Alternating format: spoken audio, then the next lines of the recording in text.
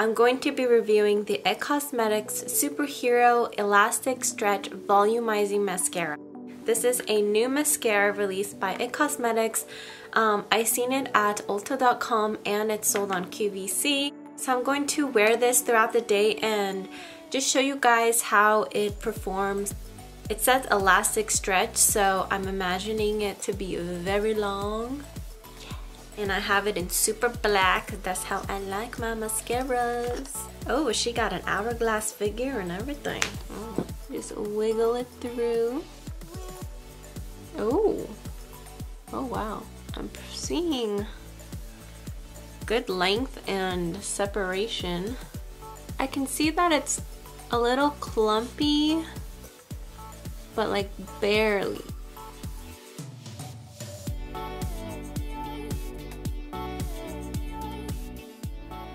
I'm gonna do another coat and see how far that takes us. I think 2 coats makes a huge difference.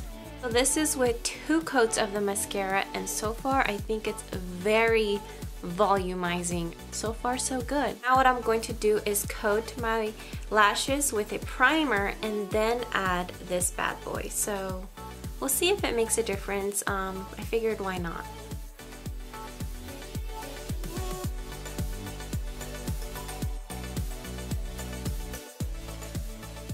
Just gonna add another coat on this side.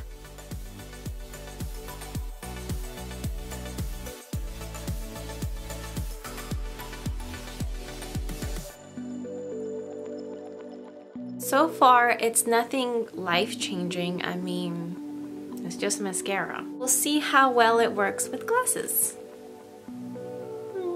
Don't mind my crooked glasses. I don't think it's the glasses, I think it's my face. I'm deformed. I have transferring under the eyes on this side without the primer and a little bit on this side, but not as bad as here. Not much flakiness with the primer. There is some flaky fallouts going on. I think it looks pretty good for the amount of time that I had it on. Here is just 2 coats with mascara. And here is 1 coat primer and 2 coats mascara. It's good, it gets the job done. It lengthens, it volumizes, but so does $5 mascaras at the drugstore.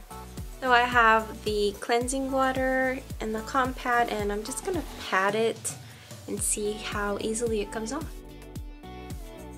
Oh dang, okay. So it's not as waterproof. It basically took off the entire mascara, except, I mean, there's like black residue, but for the most part it's gone. Not as easy to come off. Hope you found this video helpful, and if you have any other questions, just let me know.